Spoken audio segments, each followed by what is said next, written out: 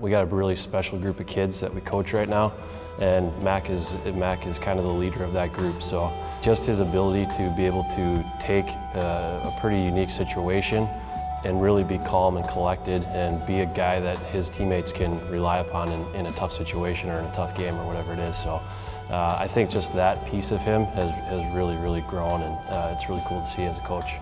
My style of play, I'm a big, skilled defenseman. I like to make a good first pass, try to get a little offensive, but play sound in the defensive zone, have a good stick in the D zone, and just kind of know the game really well. When you're under pressure and you need to get the puck going the other direction, that first pass is the key. You have to make a good first pass so that we can handle it, get it out, and continue the transition and the rush down. Jack gets back, he's on the right side of the puck all the time, and he does make that first pass. I measure my own success by giving 110% all the time and making sure when I'm done playing hockey that I don't have any regrets, that I could have worked harder. And so just not having any regrets, I think.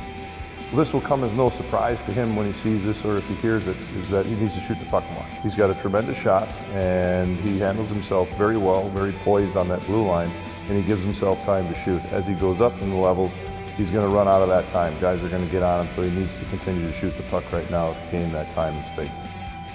He has earned every inch of everything that he's ever gotten, so when he gets opportunities to play in the elite league, or obviously last year he got the opportunity to commit to a university that he wants to go play at, he doesn't take any of that for granted because of the fact that he's had to work and scratch and claw for every inch of every success that he's ever gotten.